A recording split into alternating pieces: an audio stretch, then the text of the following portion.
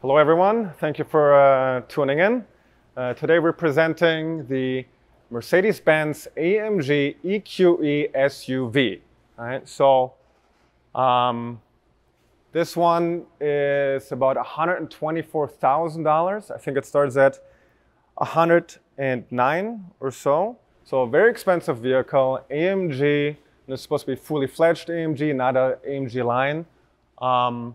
This is on the AVA, that is electric vehicle architecture platform of Mercedes-Benz that is shared with also the EQE sedan, EQS sedan, and both those SUV versions of those cars, right? So that architecture is supposed to give Mercedes a lot of adjustability and length and width. And if we look around, we see that that idea of being adjustable translates to a lot of these decisions in terms of how beefy the suspension is to protect for being able to use on very heavy vehicles, some brackets that adjust being able to use different wheel and rotor brake package diameters. But let's just start in the front here. It's tough to see, but this vehicle doesn't really have a lot of SORB countermeasures. All right, so we had this off earlier and took a peek in between. In this front 25% of the vehicle structure, there's a larger stamped steel bumper that is relatively beefy, so that goes a little bit in the direction of protecting for SORB, but there's no precise, tusk or anything like that that you see on higher volume vehicles, right? So, but yet again, on lower volume vehicles like this, that's something you see more often. If we look at the suspension here, right, virtual ball as standard on this price class of vehicles, everything forged aluminum, tension link, your lateral link, the upper control arm, a knuckle. And so if we look at this is quite interesting, right? Almost everyone uses a conventional nut on your ball joints here. This is quite interesting. It looks more compact, and so the interface of this nut is actually inside of the knuckle, right? So this, I presume, gives you a lot better packaging, right? So if you look, there wouldn't be enough thread engagement in just this portion of the nut, so it extends into the knuckle for the given thread engagement, so the whole nut sinks into this, giving you a very compact design in this area. These are the 21-inch wheels, but if you imagine if you had an 18 on there on the lower trim levels, you're really going to get close to a conventional nut. Not sure that's what they do in it, but that would be my guess. It's all packaging driven. If you take a look here, $5,000 option. These are carbon ceramic brakes, just in the front. A little secret for you, they're not $5,000 in manufacture, but that's what you have to pay. 21-inch wheels, a little bit of air design. AMG usually does I personally really love the design on AMG wheels, which if we start talking about design and aesthetics, this is the one time where I would tell you that the SUV version of a vehicle looks better than the sedan. And I think sedans just usually have better proportions, just naturally. But the EQE, I think there's a reason why you don't see a lot of them on the roads. They'll look a little challenged, right? So this one looks a little bit better, kind of generic, but if you follow me down here, continuing our underbody review, we see an underbody cover of the already flat battery tray, right? So a lot of vehicles, if you look at Teslas, or I believe even Lucid, they'll just have the aluminum or steel tray for, you already have great aerodynamics, but on this AMG, they're looking for an additional NVH reduction from underbody noise. And then if you come in the back, so they have these interesting subframes. Let's take a look. You can see the subframe here, yeah. So the front subframe is steel. We often see that for crash reasons. It's a little bit easier to design a front subframe out of steel because you have more elongation in the material. You can play more, with bringing or crushing up material and maneuvering different components out of the way in the crash. It's more, let's say, predictable. You get to play with more levers to design a crash strategy on steel. On the rear, often, especially on these German cars, you see cast aluminum and extruded subframes. And so if we think back to that this platform is supposed to be highly adjustable, you see you have these cast nodes, right, with their sand cast, with cores, left and right, they're mirrored, different parts but mirrored. And then with these extrusions, the really deep extrusions that connect them cross car, right? And now, if you wanted to build a wider car, all you'd have to do with no change in tooling is cut this extrusion a little bit longer, and you adjusted it for almost no cost, right? It's just different fixturing. That's all you really got to do. So then the length of this platform is adjustable as well, just through stretching the body in white. In the body in white, it's tough to see here. There's some castings. There's front cast shock towers. And in the rear, you have a rail. It's really tough to see, but you see a casting here.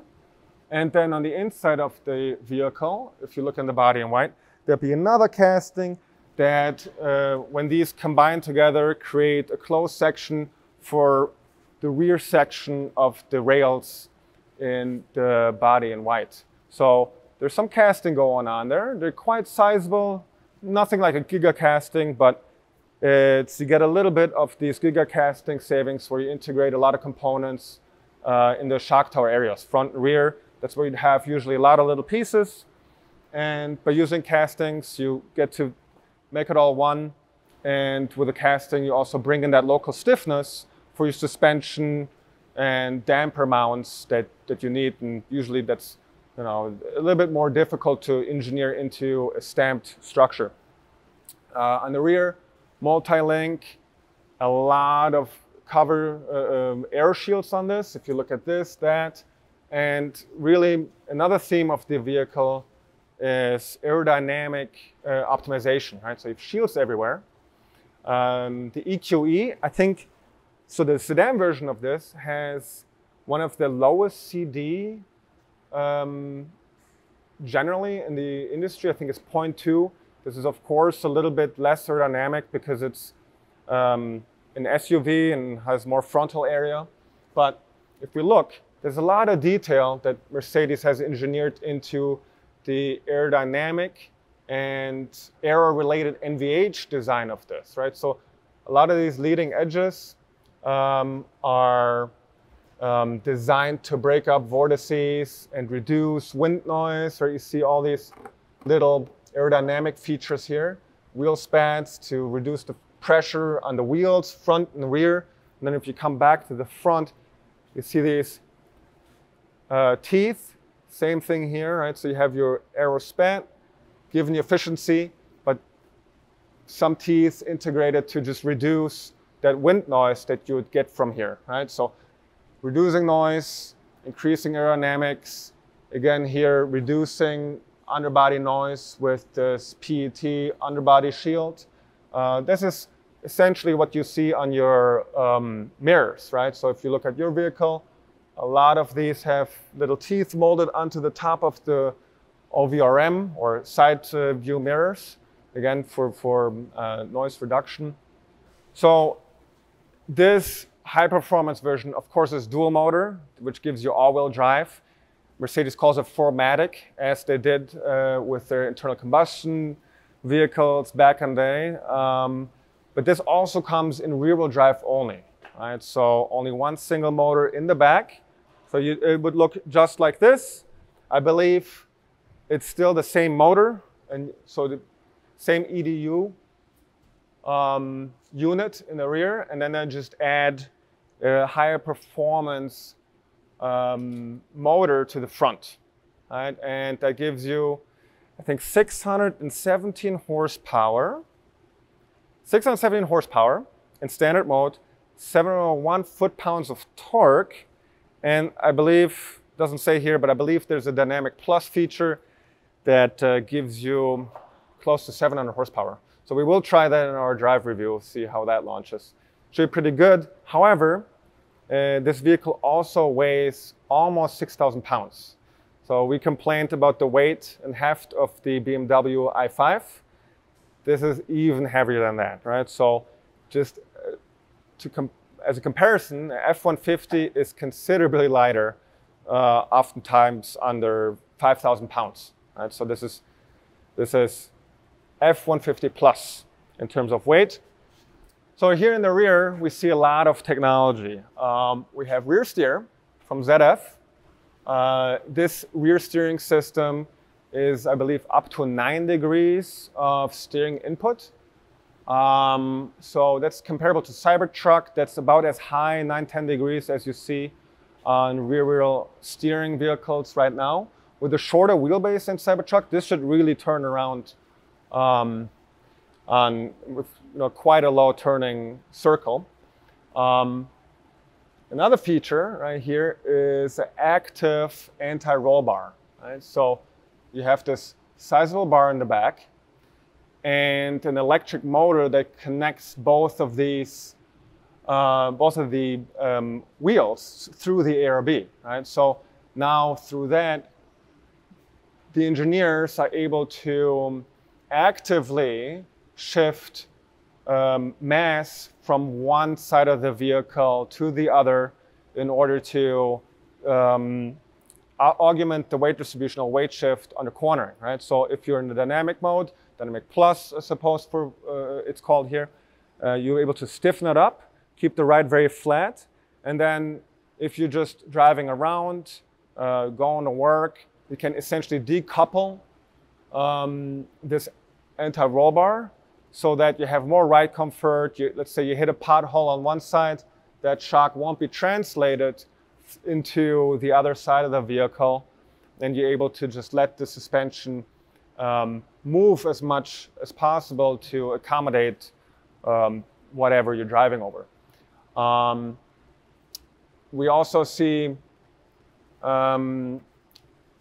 forged spring links here in the rear. Again, aluminum knuckle, air suspension, right, to the subframe from the spring link, a damper up top, and regular steel brakes in the rear, right? So with a ceramic, carbon ceramic brake option, you only get that in the front. So one interesting thing to point out here from a packaging perspective is this component right here. This seems to be part of the high voltage charging system. There's a little bit more packaged back here, which usually you see packaged further inboard in the vehicle, right? So it's quite interesting, especially due to the fact that this vehicle cannot open the front hood. It doesn't have a trunk. There's probably a lot of stuff packaged in the front underneath the bonnet. So they're not able to give you a frunk, but then also have interesting packaging in the rear here, right? And this is supposed to be a ground up electric vehicle architecture. And usually when EVs are designed like that, you get a lot of packaging efficiencies compared to a gasoline car, right? So you get the frunk, you get more flat underbody, and more space for the occupants. If you take a look at Lucid, it's highly packaged vehicle, ground up, and compared to this, you see, it's. I don't want to say that these are afterthoughts, but the way that a lot of these high voltage components are packaged away, they're just using the trunk, right? It's kind of an easy way to just throw stuff because now you have the space because you don't have a large V8 in this case of AMG in here, or like here in the rear of the bumper. Obviously, in a crash situation with all of these, you know, high voltage lines, interesting how they get around, you know, not exposing or severing these. It's a consideration. I'm sure they worked it out, but you don't usually see these, you know, packaged back here.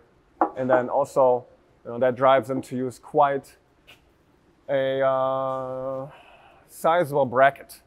With that, thank you for tuning in. This was the Mercedes-Benz EQE AMG SUV. Thank you. Have a nice day.